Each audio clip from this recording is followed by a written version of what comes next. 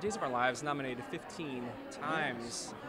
What's been the mood on the set? It obviously has to be elation after so many years where it seems that it wasn't quite recognized the way that it should have. I think everybody's very happy. I also think people feel that it is a fitting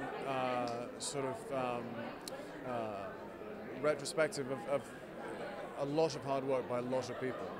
And I've been on the show for 6 years, so I can't speak about the show before that, but we've never had so many nominations, and the show has never been so good, in my opinion.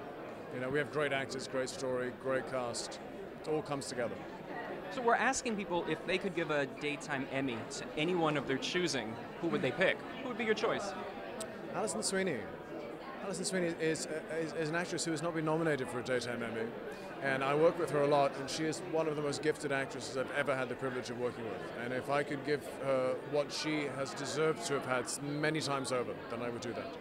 So what are you looking for on from Emmy night? I mean, there's going to be a whole lot of different stuff going on here. There's some highs, there's some lows. We're celebrating the end of 2 different soaps. What do you think that you're most looking forward to tonight?